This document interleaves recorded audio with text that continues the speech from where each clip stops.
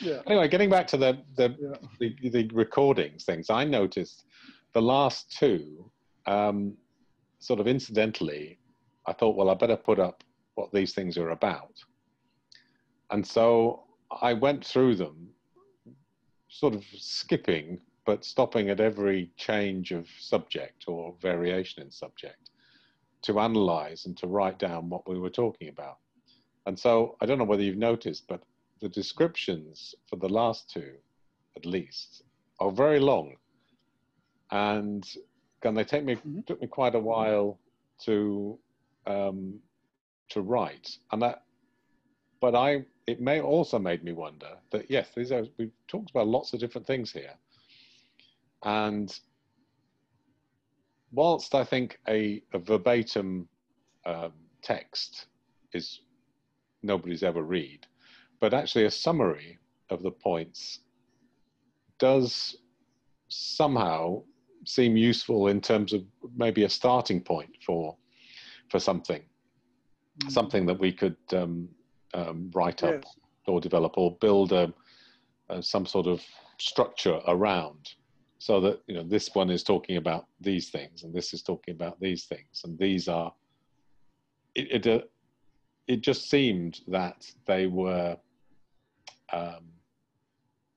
a good summary and a useful summary of the sorts of things that we've been talking about. And I've been thinking a little bit more about that, and if it's sort of possible to, in order to try and get a more sort of fixed taxonomy of the various things that we've been talking about and how they link together, which sort of goes right back to the beginning, I think, of what it is, what is dharma.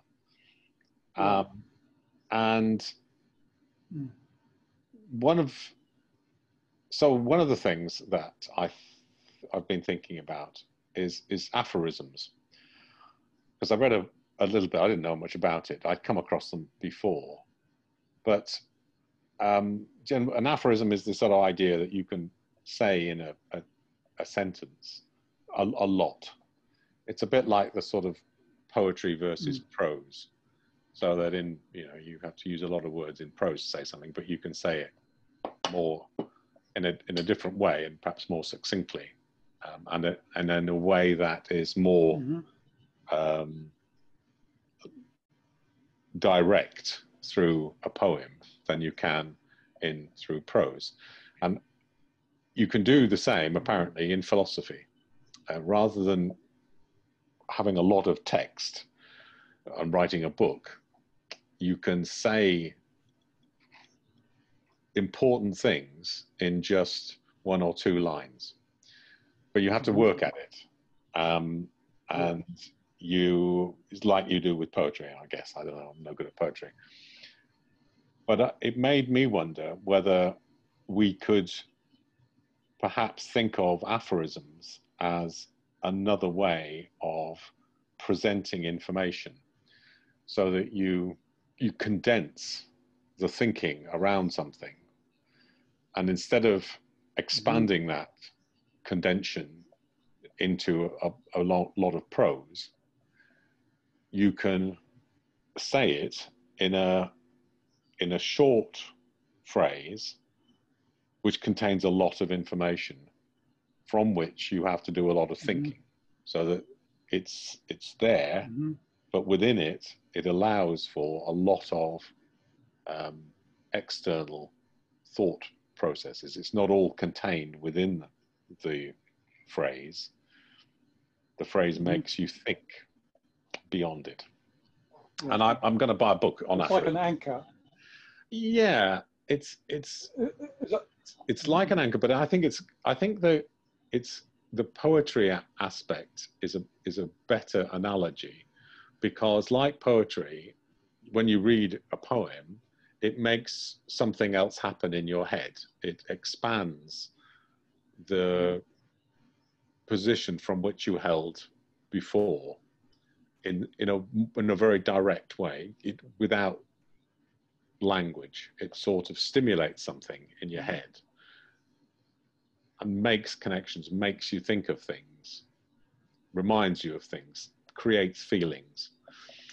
And all of that can happen through listening to our dialogues or reading them if they were written all in text. But that's just one way of doing it. That's a sort of way of, here is all of the information, and from all of this information, you can get sort of snippets of insight. And the way a poem would do it, as opposed to a story, is that you read a small piece of information, and from that, you get potentially a lot of insight and expanding from it. And that's the idea, I think, with aphorisms, is that you get a small statement, but if you think about it, it creates thoughts in your head related to that. So it's a starting point which makes you think. And the things that you think about are all of the things that condensed down into the aphorism, which is about, I think, sort of a think. It's a bit like how poems work. But anyway, that sounds very interesting. Yeah. Well, so yesterday, I'm looking at the your notes at the moment. It's the first time I've seen them, and I've actually been thinking about something similar myself. Whether or not we could condense some of these videos into basically edit them up, but that's going to be a huge amount of work. Yeah. Well, this might be a way of doing it a little bit quicker, rather than having to do editing. You could just try and summarize those points, and then if you wanted to look back, you could watch the whole thing. But you could, because a lot of the time I spend just not saying anything. There's sort of like huge pauses while I'm trying to think what the words are that I should be saying. And a lot of the things that we say are building up to something because we're thinking about it rather than articulating it. So just picking up those summary points allows, I think, quite a lot of the time to be condensed into something useful. So yesterday, just for instance, I was thinking about this, and when Julie was talking and she posted on the Against the Stream WhatsApp chat, that piece by Aldous Huxley, I was thinking about creativity. So I thought, well, how can I say what I'm thinking without using many words? And that's why I said, maybe creativity can illuminate existence and art communicate the experience. So I was trying to think, there's a lot in that sentence. There's a lot of my thinking. And the sentences, so I was trying to make an aphorism. I was trying to sort of say, right, this sentence contains lots of information from which, without having to ask questions, because I think that's another key thing, is that because you haven't got somebody there to answer the questions, you have to have, it has to be that it will work, that you can work on it in your own head to think about what it means. And that's why, and it made me wonder, apparently Nietzsche was big on aphorisms, and he spent a lot of his time trying to say in a short sentence what he would otherwise use an awful lot of words to. And he apparently made notebooks of aphorisms. So it's a sort of become a way of presenting philosophy which is an alternative way to a lot of prose. And it just seemed to me an interesting, so it's more than a summary. Would an aphorism be like but it would be a starting point, like an idea? It would be would it be an assertion? Yes, it could be an assertion. It could be, Yes. I mean, I'm very reluctant to make assertions. So that's why I put maybe at the front of mine. But it could be, I could have said, creativity can illuminate existence and art communicate the experience, which is yeah, then you defend the position. Yeah, then I'm, but, then you defend it. but because there isn't, and because I'm not a philosopher, and I've only thought about it a bit. I'm a bit more sort of suspect about what I'm saying. So that's why I said, oh, maybe. But the disclaimers can go on the bottom. Well, maybe, and but also perhaps it changes the way that you read it, and it changes the way that you think about something. Because if it's presented as a question, which I didn't actually put a question mark at the end of that one, but if it's presented as a question, then maybe that makes you think differently about it other than a statement. I don't know. I mean, I haven't really thought about it enough, and I'm going to have to read this book on aphorisms, but it just struck me that it's an interesting alternative to how to be concise, but also expansive, if you see what I mean. If you know. Oh yes, I think I do. And well, one way that I've seen it, or I've sort of thought about it, which is probably similar in some ways, but using different terminology, is basically a system of assertion and a defense of that assertion. And that assertion could be, an aphorism. It could be a quotation.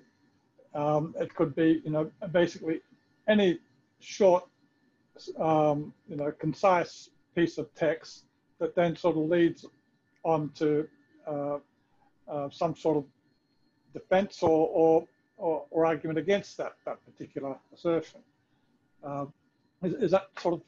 Yeah. I think that's exactly it. And I think the only, no, I don't really think that there is a difference between what we're saying.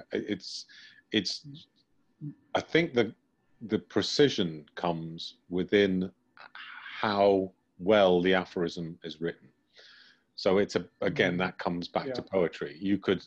It's the difference between writing a summary of a story in a prose story and writing a poem which contains the similar thoughts that a descriptive piece of prose could evoke.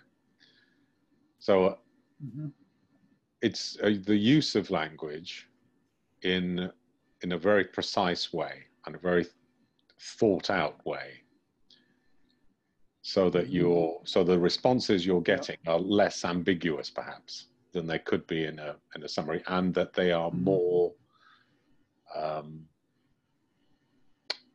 they're richer, they contain more, which is a sort of direct spark for direct communication. And I think that's one of the other things that I was sort of trying to talk about, and it's one of the things that's bugged me for a long time, about the use of language and how language is very useful, but also a barrier to communication.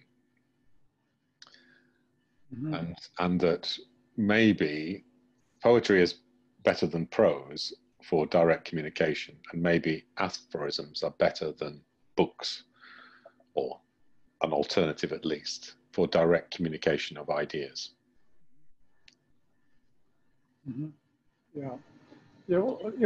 That's pretty much, it's very similar to what I was thinking of, how to structure a taxonomy where we have an assertion, a defense, or some sort of rejection, perhaps.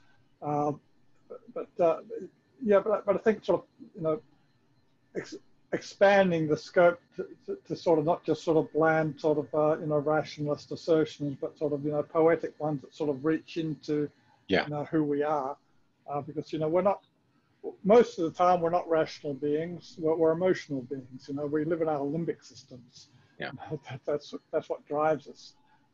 So aphorisms, poetry, prose, that can sort of draw us that sort of grounds us into our emotional being, into our limbic system, before all the rationalizations come up. I mean, rationalizations are all very nice, but and necessary. But I think you need that emotional attachment to what is being discussed or what is being asserted. It needs to reach you somehow. Yeah, I agree, and I think that's that whole idea is an interesting one. That the way of creating a taxonomy using more sort of poetic language is an intriguing option. It makes you think differently about how things can be communicated. Mm-hmm. Which is sort of how this can work, how connections can be made. But I don't know what the answer is, but it just is a different starting point from a sort of traditional framework. I think it's a very important starting point. That actual, well, you could call it a summary, but that sort of assertion, a concise assertion, which can then be argued for, argued against, or whatever, or criticized, or supported. But if you have a clear assertion, then people can then that's an starting point into the discourse on that particular topic. And and I don't know that you need to sort of. I sort of see it, I guess, in levels where you've got sort of the assertion, the aphorism or the quotation or the whatever sort of assertion that it might be, and then you have an elaboration of that particular assertion, perhaps in support of it, for example, and that shouldn't necessarily need to be, very, very long. I was just sort of thinking of breaking it down into levels so that people can sort of, pick the level they want, from going from sort of a very short, concise summary to a discussion about that summary to a full-length book or books on that entire subject. Yeah. So people can sort of pick their level for the sort of things that appeal to them, or to those things that they think they need. And I wonder certainly. I wonder, thinking about that other media can also work within that framework, that idea, that you start with the pithy statement, the concise statement, or question or assertion, and around that, like you say, are other associated things, some of which might be an explanation of part of it. And you could also have things like a film or a movie which relates to that idea, as well as a book, maybe a painting and poetry, music perhaps, so that you sort of have a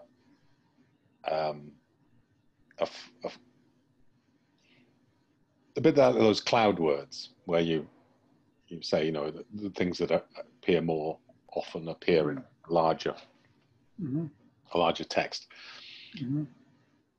In a way, things that are floating around that initial starting point and are related to it, and are different interpretations of the thought that's internal to that statement. So different ways that people have explored that thoughts, and it might even be looking at it from a scientific point of view. There might be I can't think what they could be, but there might be all sorts of different or even mathematical ways of looking at this point that had been made in the first place. And it would sort of create then a richer and more dynamic and diverse menu of things that people would allow different people a way in. Mm-hmm. Yeah. A children's story. Yeah, well, that is yeah. But there is an aspect of you know, the textuality. You know, way too much text, although it's, you know, obviously necessary. We do tend to privilege text, yeah, to the exclusion of other communication. And of course, there's plenty of other alternatives to speech and text. But text in particular is it's a bit of a problem, actually, because I think, you know, perhaps for most people, text is not a big part of their lives. It's really only part of the lives of, you know, intellectuals or people whose business it is to sort of produce text. People don't like reading all that much in general. You know, if we look at a cross-section of the population, how much they actually read, as opposed to just skim. You know, I don't think you'd find a very large proportion of people who actually are readers. No, you're right. Much less writers. And so, you know, you have to, you know, privileging text is something that, you know, I guess happened, you know, from the earliest days, you know, from, you know, when religious texts was sort of went from being oral traditions into textual traditions, and all of a sudden things were a lot more, you know, static. There was a lot more less dynamism within those texts. There was a lot more what non-negotiability within text. So for me, it sort of marks the difference between, well, in the Christian sense, I think that they sort of express it in terms of the difference between how's it said? I think it was grace. The difference between grace and the letter of the law. Whereas, you know, the gospel Christianity was supposed to be all about grace. Judaism was about the letter of the law as it was written. And so Christianity was an attempt to sort of, you know, jump out of that textual tradition back into a sort of, you know, more, you know, free-flowing sort of compassionate response to life, rather than sort of, you know, looking up the textbooks for every single problem or thing that happened. So, and you see that in many traditions. I mean, Christianity then went through its own problems when it sort of went from you know, a verbal tradition into a textual religion. You know, probably about, you know, AD 400 or whatever, or 300. I think they were written. I think the Bible was written about, or was compiled about, the first verse is about 300 years after the death of Christ. And so there was a, you know, it went once again from a tradition of grace into a textual tradition again. And you see that happening with Buddhism, where it's sort of, you know, very much a verbal tradition, and then it sort of hardens into a textual tradition. And so the same thing could happen here if, you know, if you're not careful, is, you know, where you can be privileging text and not giving enough weight to other forms of communication using the media that's now available. Yeah, no, it's a good point. I mean, I would agree entirely that, and also I guess thinking about those individuals, and you could include Socrates as well, because he never wrote anything down, that it was also to do with the personalities and the presence of the individual at the time. Obviously, we don't know what they were, but if you can imagine that being with somebody, listening to someone, offers all sorts of other ways of communicating than do just words.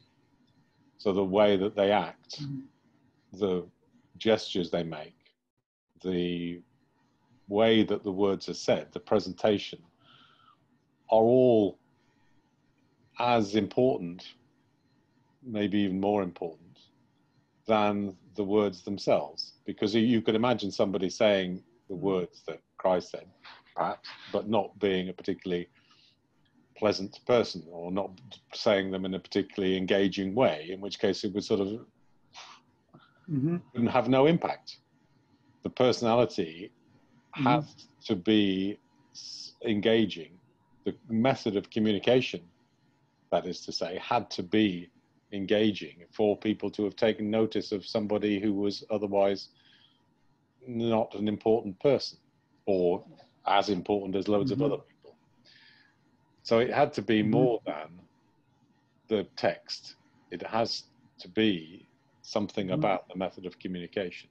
You assume, who knows, but it would be difficult to imagine otherwise. Somebody has to have had a way of saying things, a way of communicating, in order for to have the impact. And we've got that opportunity now because we have so many other different methods of communication which weren't available. Film and painting, and audio recordings, lots of other ways of presenting information, which perhaps we ought to be thinking, more about those than,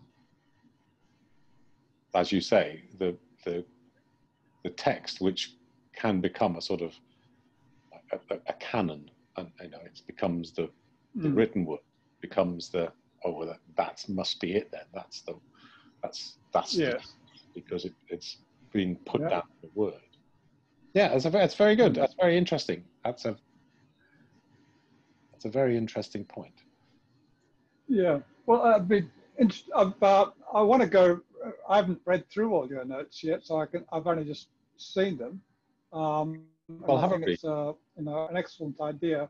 I just wonder whether it would be time to sort of start bringing in other people from inviting people to sort of follow it. They might not find it very interesting. I think very, very few people would. That doesn't matter. A few people might. Yeah. So perhaps inviting the secular Dharma group, because we haven't actually mentioned any of this to anybody. I don't think. I might have mentioned once when I sent my video and put it in the secular. I was sort of hoping that maybe they'd sort of twig and sort of see that there was other videos there as well. I don't think that really happened. And that was a very long and boring video too, so maybe that put them off. But yeah, now that we've got some good text going here, it might be time to start promoting each of the videos, perhaps one by one, from the start, with the notes. Perhaps just include the notes with the an email link to the full video. Something like that. Not necessarily sort of setting, this is where we're up to, but sort of starting from number one, and then perhaps on a weekly basis, just sort of reposting things that have been discussed previously, and just seeing it. Who, if anybody, is going to get engaged with this. Well, you're right. It's just an idea. Yeah. No, I think that's quite interesting. What I might do is go back over the other ones and see if there's there's other things within those, and I do a sort of similar thing so that each one has an introduction of the salient points, if you like, that arise. Yeah, yeah. But I'll do that now. Yes. That would be really good. Yeah. Yeah, so that we've got some sort of consistency. Yeah, that would be excellent if you could do that, because I can't. Yeah. I've been wanting to sort of. I mean, every time I look at it, I say, "Oh, that really should have some notes. You know, that really should have a few." Yeah. Okay. Well, and you know, every time I look at it, I think the same thing. Well, look, I've got to go because something's just arrived for me. So it's been good to chat as always, Gary. Yeah. And next week, well, let me know. Let me know if you sort of make some more notes, and so I can look at them and read them, and I will do. Perhaps then we'll decide when to start sort of pumping them out and trying to get people engaged. Okay. Well, I'll okay. I'll catch you again. Right. Well, if I may next week, if it works, I'll be in Italy. Okay. If not, week after or whatever. Okay. See you later. See you then. Bye-bye.